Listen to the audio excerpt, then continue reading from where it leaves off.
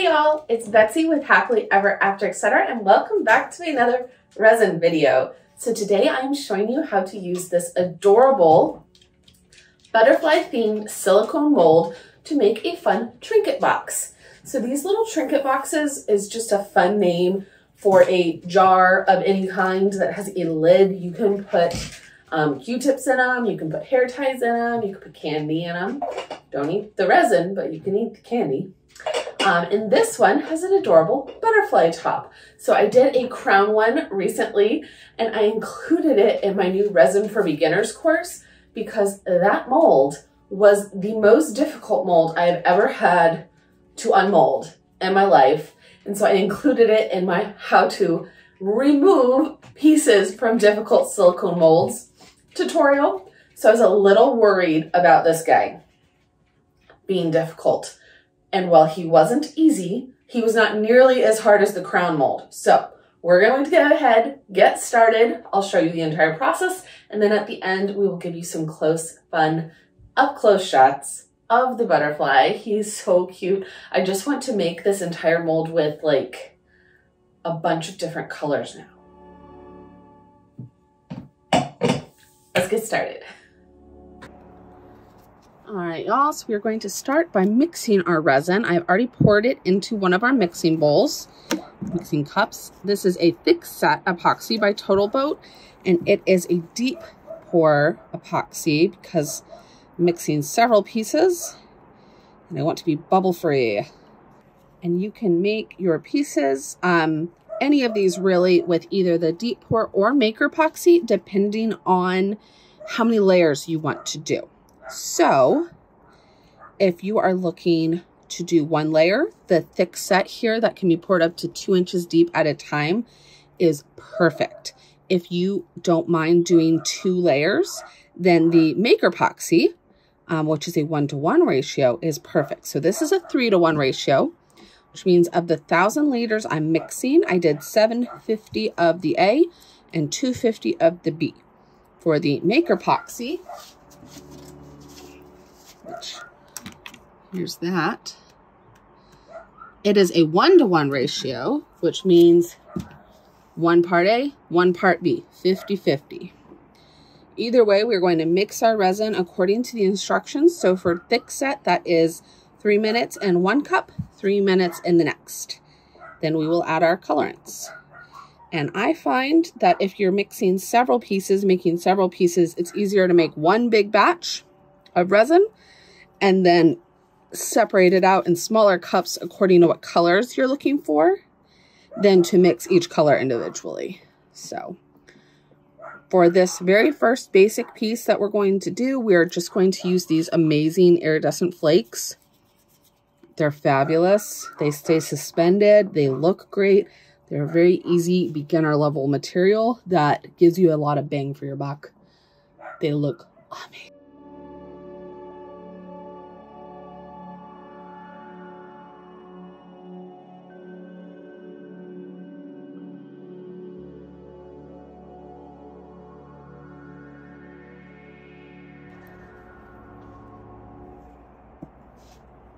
All right, so now that we've got our resin mixed up, I've got about 100 milliliters left from another project. And we're going to start on our butterfly box. So we'll see how far this goes. Might need some more resin, but I'm going to start by pouring in a thin stream from high up. And we want to get all the way down into that butterfly as much as possible. Perfect. Make sure to go all the way up to the very top.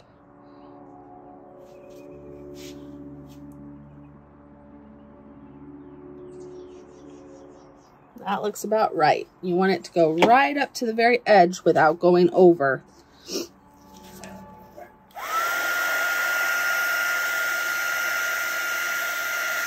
And then pop everything with your heat gun. All right, let's use what's left in the bottom of the container. So you can see for the bottom mold, we have quite a few designs, but the overall piece is just a cylinder. So everything that we put in is going to fall down the sides here. Let's go ahead and scrape this in.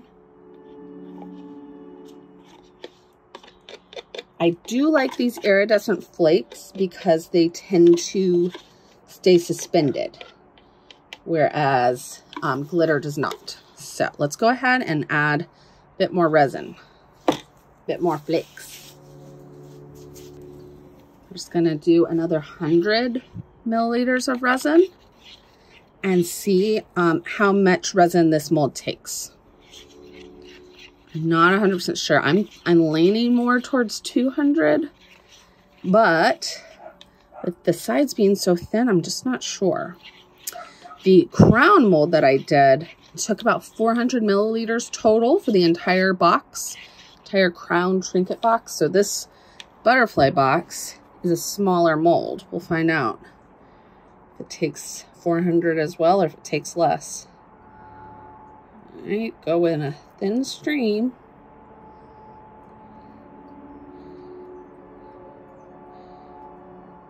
Oh, it's getting up to the top.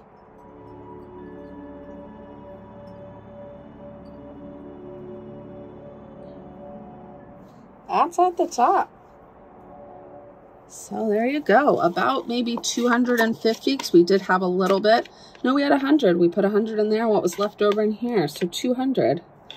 I am going to add just a little smidge of clear to the top because it's not quite at the edge here.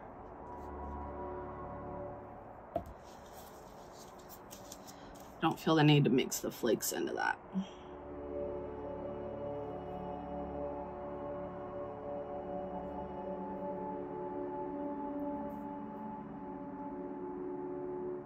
There we go, right up to the tippy top. Perfect.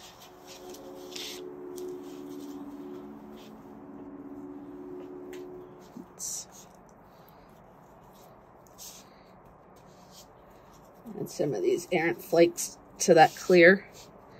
Might as well use them. Use them or lose them, right? Not sure that's what that saying's about, but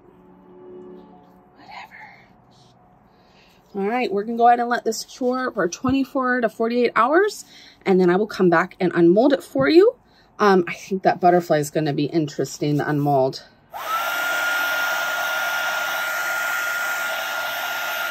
If it's anything like the crown trinket box, that was the hardest thing I've ever unmolded, so it'll be interesting to see how this one does.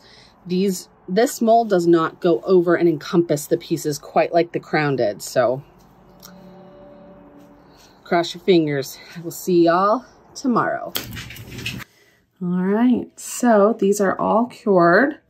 So we're going to start with our bigger piece by pulling, there we go, pulling that silicone away from the sides and introducing air. This piece is going to be interesting to demold because it literally goes all the way down and then all the way inside. And so our actual piece in here is fairly thin. I find with these pieces, it's almost easiest to roll. You got to get that started.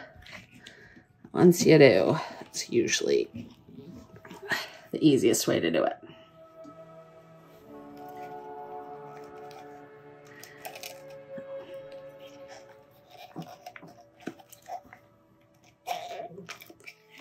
Now keep on working it down.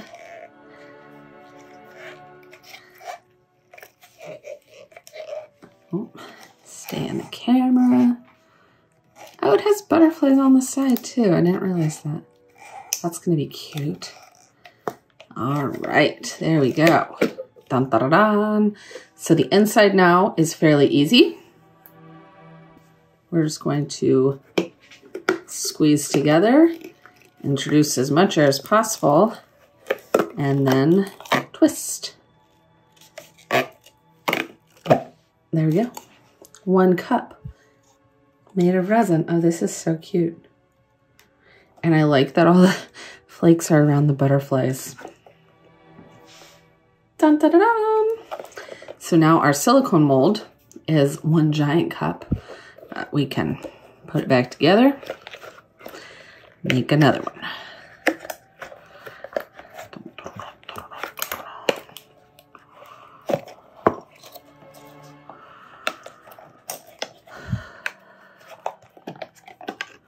There we go. Easy peasy. Lemon squeezy. So now we have the harder part, and I'm not sure how hard this piece is going to be.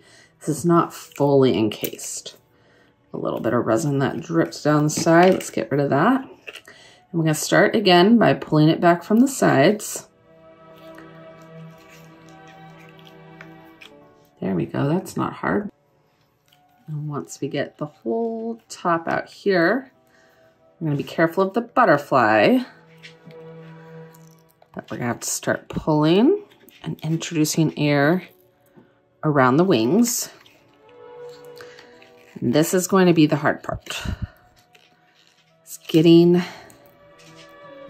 finger or something up in here to release the butterfly.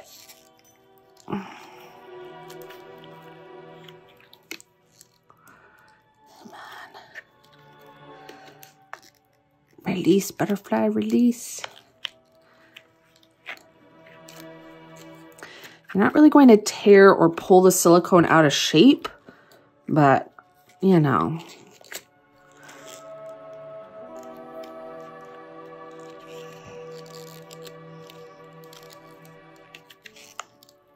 There we go.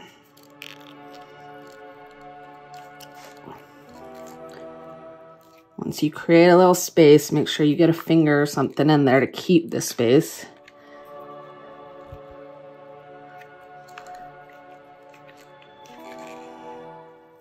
There.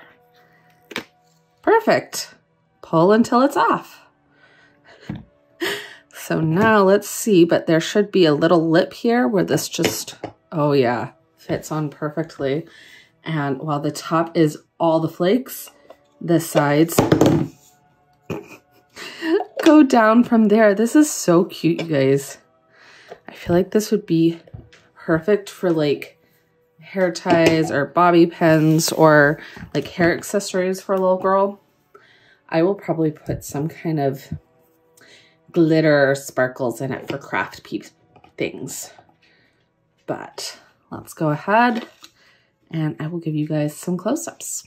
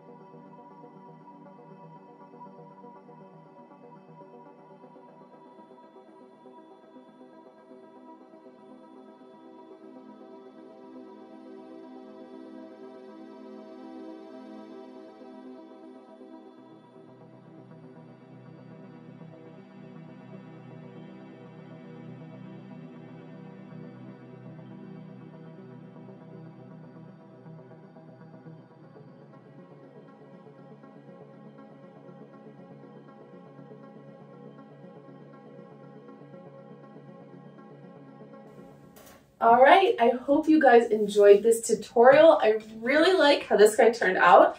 And as you may have noticed, I have dropped the lid at least 3 times now, trying to show you guys the underside of the jar. No other reason to turn it over. And he's very durable. He has not cracked or broken or had any problems. So that is always the sign of a successful resin pour, is if you can drop it and have it not be damaged in any way. So either way, I hope you liked this project. If you did, like, comment, subscribe, show your friends, tell your mom. I will be back with another resin project or something else. I'm always doing something before you know it. Bye, y'all.